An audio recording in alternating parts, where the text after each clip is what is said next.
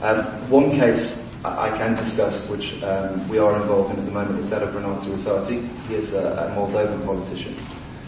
He is the head of the most prominent opposition party in Moldova, and has been for the last 3 or 4 years the most vocal critic of the regime in Moldova. As a result of that, he's come under extraordinary pressure. He has, in the past 12 months, been explicitly told by the powers that be that he must leave Moldova. Having refused to do so, that pressure has increased. He is now exiled from Moldova as a result of red notices that have been issued. We can't go into detail, I can't go into detail as to the case itself, but certainly the materials that we have seen, certainly the way in which those proceedings are being pursued against him, bear all the hallmarks of political cases.